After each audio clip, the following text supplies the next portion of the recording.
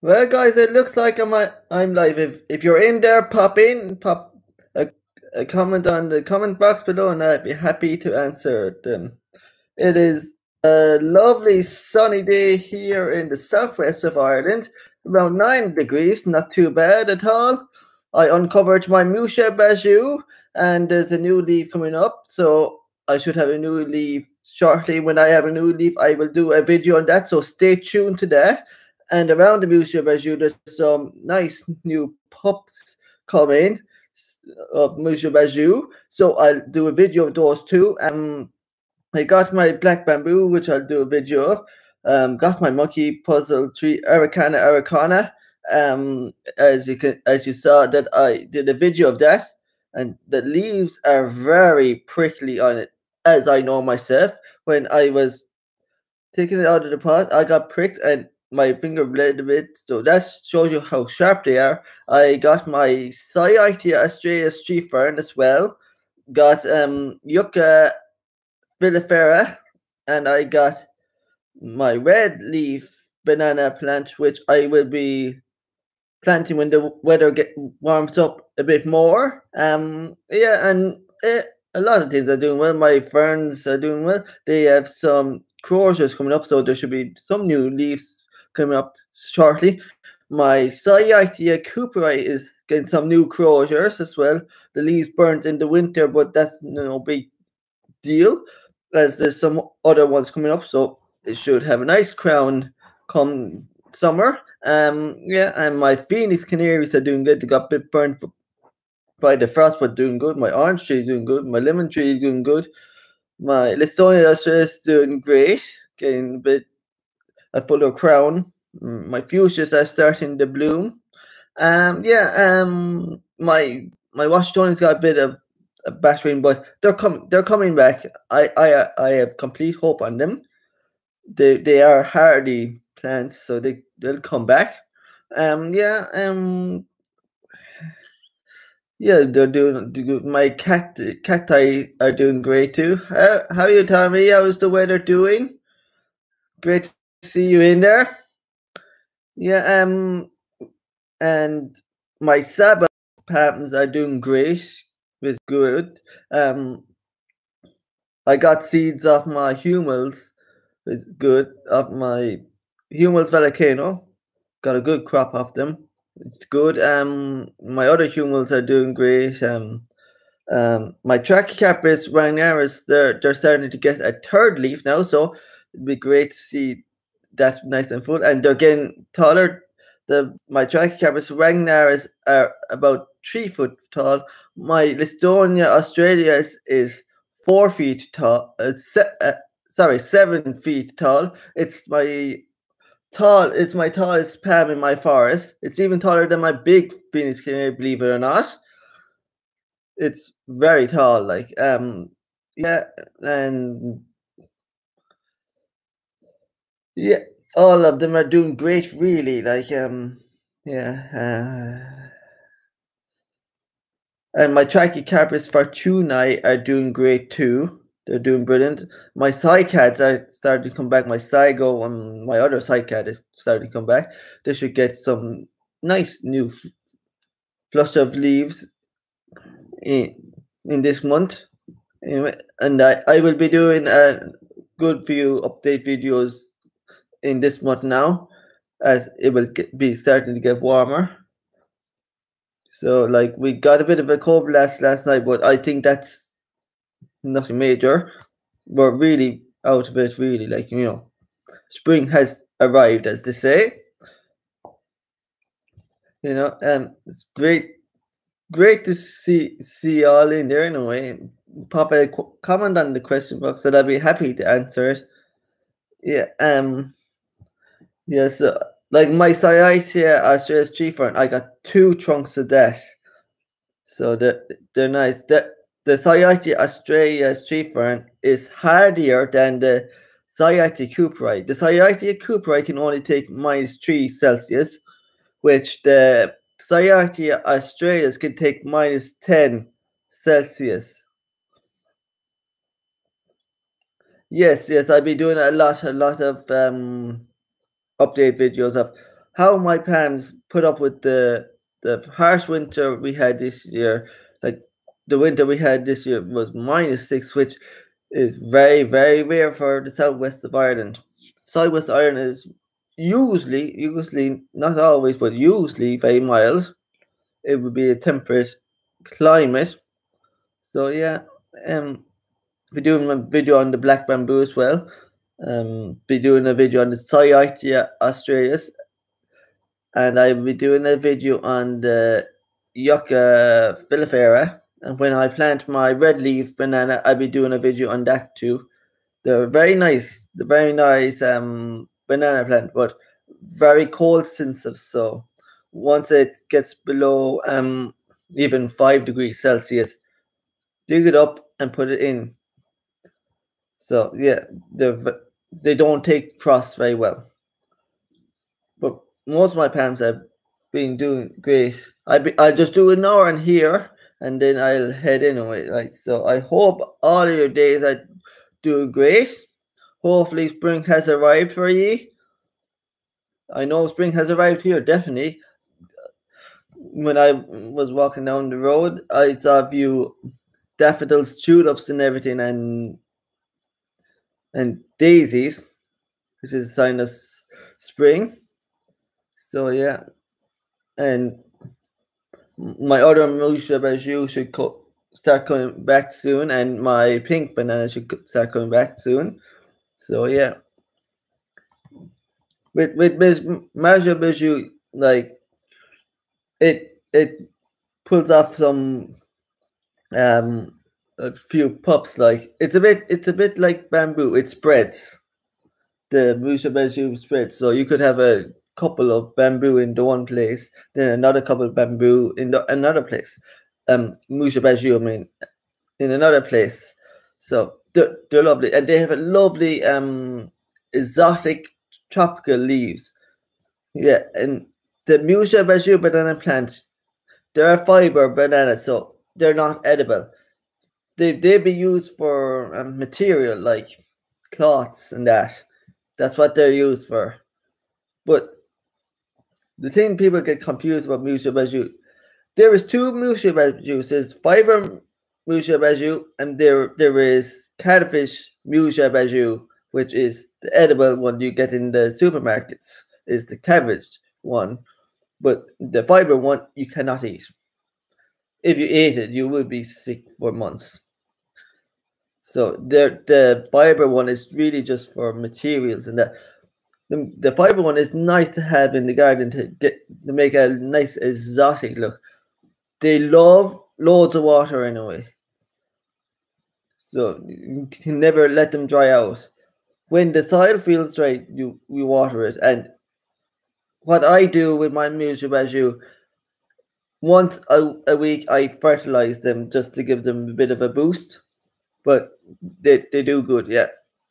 The Musha Baju do good. Like banana plants are very easy to grow once you know how to grow them and you know which one to grow. The Musha Baju is the most cold tolerant banana. So I would suggest that for anyone who wants to start out growing a tropical a banana plant, Musha Baju, get a Musha Baju. They are very cold tolerant. If you think there's a bit going to be like a -6 freeze, bubble wrap the trunk. You don't need to cover the leaves. Just bubble wrap the trunk and it'll do fine. I'm doing good, Jason. How are all your palms doing in Alberta, Canada? I hope you have them covered because I know it's a bit cold at the moment there. But here, spring has started. Have you tried some Musha Baju bananas? They're very nice exotic look. And they are very cold tolerant, so you should get away with them in Alberta, I think. I'm not sure. Oh, they're inside. Oh, yeah. No. Make sure they're getting enough water inside anyway. Don't let them dry out. They love water and they are heavy feeders as well. Just to be aware of that.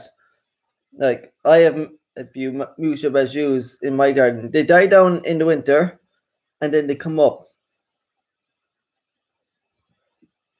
Oh, that's good. Those plants are very nice. I've heard. I don't have them myself, but they're good. Like the bananas I have is Muja Baju. I have a cabbage one. I have Muja Balatina, which is the pink one. Yeah, that's and Esta Vista, whatever the name, the red leaf banana is very tropical banana plant. It does not take to frost very well. So once it gets below 5 degrees Celsius, dig it up and put it in somewhere warm. As if you leave it out during the winter, it will die and won't come back. That's the one banana that doesn't come back is the red leaf one. So like Muja Baju will die down and come back. Cabbage will die down and come back, no problem. So yeah, and all my Trichycarpus palms are doing well. My washy tunnels are coming back from their battering. Yes, the Muja Baju fiber banana is not edible, Tommy. It's used for fabrics and that. So, but there's two Muja Bajus, so it might be sold at Muja Baju, but you wouldn't know which Muja it is. Like there's Muja Baju cabbage, a banana plant, and then there's a Muja Baju fiber, which is the non-edible one. So you don't know until they produce some flour on them. The fiber ones are way smaller than the edible ones. So yeah. So the Muja Baju are worth trying, and they give a nice exotic look to your garden. I know a lot of people in Canada have Muja Baju, and they do fine in the cold. They're very cold tolerant. Yeah, and Listonia Australia is a very cold tolerant. I have had my 7-foot Listonia Australias all winter uncovered in southwest of Ireland, and not but bit of damage, only wind damage, but not frost damage at all. So that is good. Yeah. And my Dicksonia Antarctica tree ferns did well during the winter. They did fine. They're putting up new croziers now, which is good. I'll be doing an update on my ferns in a couple of weeks' time when they start to give out new leaves, and they'll look fuller and they're just beautiful. Tree ferns are the oldest tree on earth. Just to let you guys know, they were long back the time of the dinosaur ages, and so were monkey puzzle trees. They were back in the dinosaur ages, and they're very prickly. They were the reason they're prickly is because to prevent dinosaurs from eating their branches. So it's a kind of little bit of a protection for them.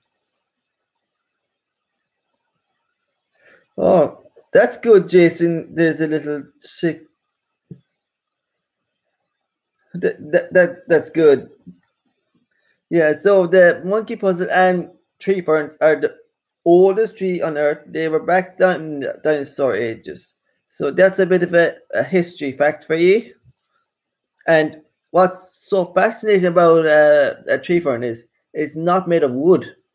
It's made entirely out of roots. The whole trunk itself is made of roots, and they love loads of water. So yeah, like with palms, they're made of wood. Ferns are not. You get all types of ferns. Dicksonia antarctica, get Cytid cupri, Cyathea australis, Dicksonia squarosa, Dicksonia fibrosa, Dicksonia swan rosa. You have Cyathea morelli, Cyathea dilabalta. Yeah, all types of ferns you have. The ferns don't produce seeds the same way as palms do. They produce them by the under leaves. They have spores and they just fly up in the wind. Like they don't need the same species to produce another plant. You can just have one in the garden. It will spur a thousand of them in your garden. So it's a very interesting ferns. Like they don't need another mother plant to do that for them. They can do it on their own. Like ferns don't flower; they're a non-flowering plant. So that's a bit of history in a way. Yeah. So my garden is looking fairly good at the moment. They look even better during March and stuff. I hope all your plants are doing great. So yeah, my fuchsias are starting to bloom, everything like that. Yeah, there's a load of flowers coming up. Everything is budding. My cherry tree is budding. My orange tree is doing great. So I hope to get some more oranges off that this year and some lemons off my lemon tree as well. And my apple tree is doing good too. I have an apple tree as well. So yeah. And my Wallamai pine is doing very well. It's a very rare pine. Not many of them are around. They're a protected species, so like if someone wanted to cut down my Wallamai pine, they wouldn't be able to because it's a protected species. They were found in the Blue Mountains in Australia. They were said to be extinct for 2 billion years ago until someone found them in a remote part of the Blue Mountains in Wallamai Park. So I'm lucky to have the Wallamai pine. Very rare species. I have a lot of rare things in my garden. I love collecting rare species. It's the whole joy about it. So yeah, I hope all your days are doing good. Hopefully the weather is behaving itself. Yeah. So I'll go for half an hour on this and then I'll wrap it up. But great to see you in there. If you have any questions at all, pop in the comment box. I won't bite. I'll try to answer them as best as I can. Yeah, I will have a few seedlings this spring when my Trachycarpus fortunei seeds sprout, Washingtonia seeds, Phoenix canary seeds, foxtail, and Bismarckia noble silver. Yeah, and some lipstick palms as well. So I will do a video on them when they sprout. So stay tuned to that. We're doing a lot of updates in this month now. It'll be very exciting. So yeah.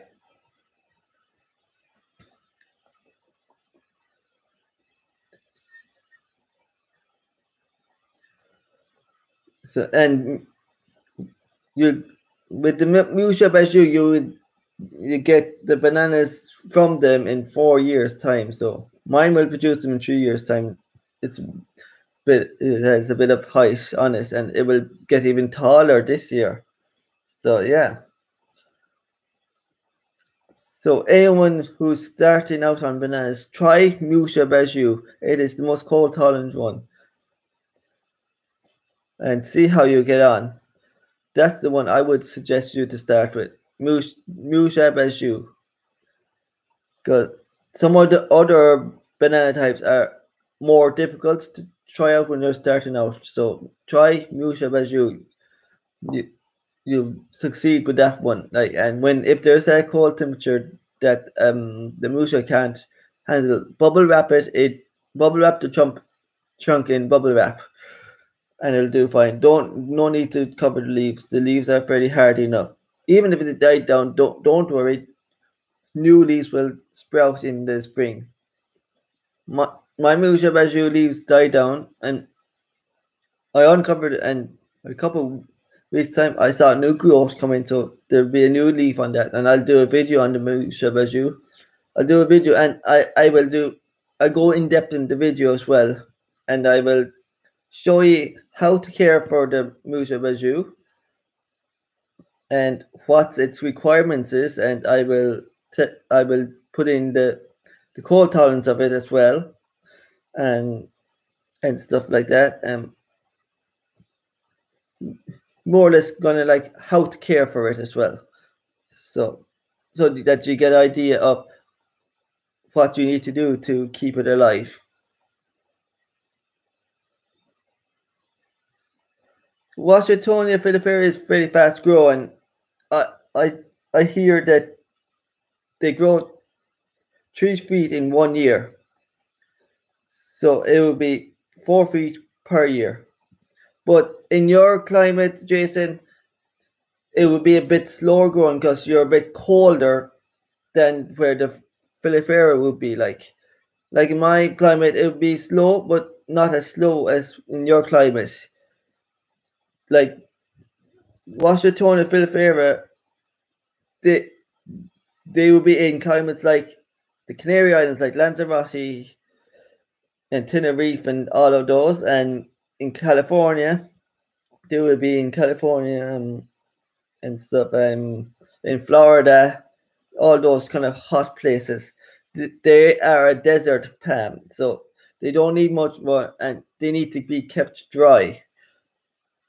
And they are cold hardy down to -7 Celsius. So yeah, it all depends on the type of climate.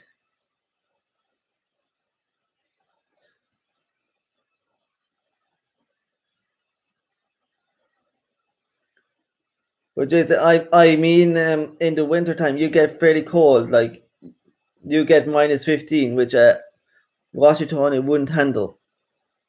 They're cold hardy down to -7 Celsius. It's the winter temperatures you want to watch. In the winter, you want to cover the Washingtonia up if your climate is freezing cold. I mean, like -15. A Washingtonia wouldn't survive that uncovered. Like in southwest of Ireland, we can get away with them in winter not covering them, as long as we keep them dry, and they'll grow away fine.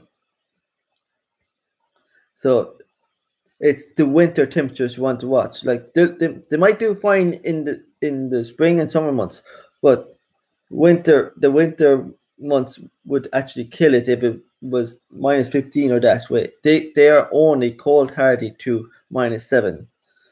So like yeah, so you want to box them in or cover them with a fleece, or even put some artificial heat lights on them, because like uncovered without anything, they will die in -15. As I did the research, and it's only says it's hardy down to -7 Celsius. They are desert palm and they need heat. So yeah, it's a bit like the Bismarckia. They need a bit of heat, and they're only cold hardy down to a certain amount. So you really have to do your research when you're going to try a different palm. Going to zone push a palm. Like when I'm zone pushing my palms, I research of what the requirements are, and I try to mimic that. So you kind of want to know where they come from and how you can try to mimic that so they survive in your location. So yeah. So I'll be just going for another half an hour, and I'll wrap it up then. Like, hope everybody's enjoying the live stream, and keep the questions coming. I'll try to answer them as best as I can do. I know, as I said, I mightn't know everything, but yeah, my garden is looking fairly decent at the moment. I'm very happy with it. I'm very happy with the weather. The weather is improving each day, which is very good. Not much frost days at all, and when we do get frost, it's very light, so that is good. and like it's gone in within seconds, really. Like so, it doesn't affect the palms at all now.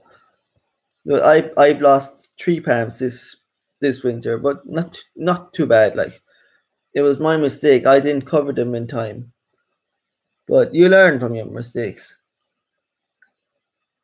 So yeah, like so later on in the summer, I might try again a king palm, and in the winter I'll cover it to make sure it survives. Like you have to fail to succeed, as my motto is. Yeah, and my motto is nothing is impossible. If you want to try that palm, try it, but research it first and see how you can actually achieve that without killing it. And if it doesn't work, don't give up on that plan. Try it again. Try it a different way. Like I spent many different ways on a certain type of plan to get it to survive. Eventually, I got it. So like with me, I'm determined to get the result I want. People will say, "Why are you trying that? It won't survive in your climate." I just don't listen because I'm just determined of getting the result I want. And I know myself. I know my God. I'm going to I'm going to succeed in that. And I have no problem trying tropical palms. If they um if they fail, fine. I won't get upset with it. I'll try it a different way. If it fails again, try it another way. Fails again, try it another way, and you will eventually get it. So don't give up on your dreams, is my advice. Like, if you want to achieve something with that PAM in your location and you want to be the first one to actually succeed with that, go ahead and do it. Prove people wrong. And that's what I'm doing. I'm proving people wrong. They say to me, "Oh, this won't survive," or "that won't survive." And I go, "I'm not going to listen. I'm going to see what is in my heart and can I do it? And if my heart says I can do it, I'll do it. I don't care about. They might. I will take their advice, no problem. But I won't listen to them if they say, "Oh, don't try that. Don't waste your money." No, I won't. But I'll take their advice, but I will try it for myself. Try it for yourself. You don't know unless you try it for yourself. People can say this and that. It won't survive. Don't waste your money on it. Don't bother planting it. Plant it and try find out for yourself. And you will eventually will get the whole gist of what you can actually grow in your area when you try different things with a reason. Like you have to keep to your budget as well. Like so I hope that advice is good advice for you. I hope you take something from that. Yeah, like as I'm still learning about the palms and ferns and things. You always can learn something each day. Like and like palms is a hobby for me and I love doing the hobby and I love the failures and success with it. Like I'm not too pushy if something fails, as I know I will have plenty of success in the garden. You're going to have to accept the failures as well, but that's the whole joy about the hobby is you're going to have failures and success, and when you have success you will be thrilled about it, but there will also be failures as well. But sure, and like you don't know what the next winter will throw at, so that's why you have failures, because the winter could be harsh. Then the next winter could be mild. Could be harsh again and then mild. It's as I say it's a roller coaster of where you want to get. So yeah, Mutual Bajus are fairly good. You're kind of going to have a joy with them, like. And my cacti are doing very good. Like I have them in gravel and everything, and they're doing great. I have prickly pear and I have some succulents as well, which they're growing great. They've actually gotten bigger since I planted them in, so that's a good sign. Anyway, yeah. So yeah, if you have any questions of any type of plant, Pam, or plants, please pop them in and I'll answer them for you. No problem. And I'm trying a eucalyptus blue gum at the moment, which is going well. Yeah, eucalyptus gives a bit of canopy and everything like that. So yeah, I know for a lot of places this year, winter has been extremely harsh. I know, like Texas is only recovering from their big freeze with the snow, and I think there's still a lot of places in the US is still getting heaps of snow. We were lucky; we got no snow. Got only a feathering of snow, and that was it. Nothing really; it just melted straight away. But I know a lot of places weren't as lucky as us. They got good few feet of snow, which is which the freeze that they got would kill any Pam. It would kill any Pam. They were just very unlucky this year. Like, see, that's the whole thing about it. You can be unlucky and then you can be lucky. And Madrid got a big freeze as well. They got a heap of snow. And I hope their Pam survived. Yeah, but like their Phoenix in that, and I know they have a few foxtails in that. Hopefully they survived. Because like the freeze that they got would be good enough to actually to kill some of them. But hopefully they got lucky. Hopefully they did. And I hope Texas is doing good, that their Pams will recover. Hopefully. I hope they do survive. Like I'd be in touch with my Texas friend, like a lot of all of his Pams died except for his Bismarckia, which was surprising. I thought the Bismarckia would be first to go, but no, like all of the more cold thorn ones actually went before the Bismarckia. So yeah, it shows you Bismarckia is cold hardy, hardier than you think, really. Mine got a bit burnt, but it's starting to recover. We got some heat back, so it should start to get its color back in again. So that'd be good. So I will go for around maybe 15 minutes or so, and then I'll pack it in. I hope you got some nice, interesting information from me today, and hope you enjoyed my live stream. Please give me some feedback on it after this live stream. I really appreciate it, and let me know what I can improve on as well, because like I don't know if there's any errors here, so it'd be good to know that as well, so I can improve that the next time I do a live stream.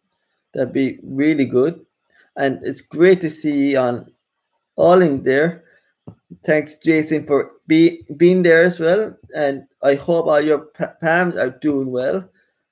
Please send some photos on my Pam group, Exotic Pam Lovers Ireland. Love to see them. Yeah, I know you grow a few windmill Pams, and hopefully they survived as well. So yeah.